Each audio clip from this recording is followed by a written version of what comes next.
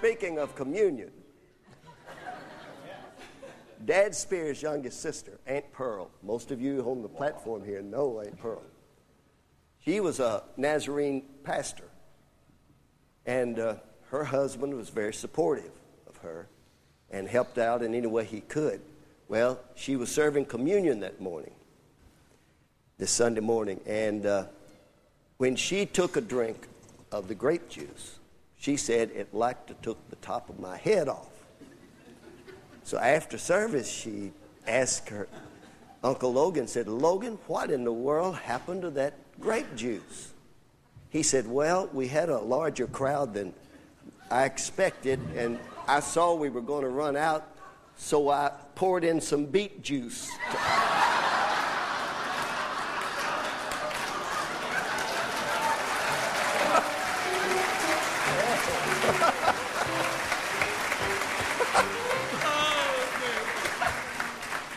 Now, expecting grape juice and taking a drink of that, can you imagine?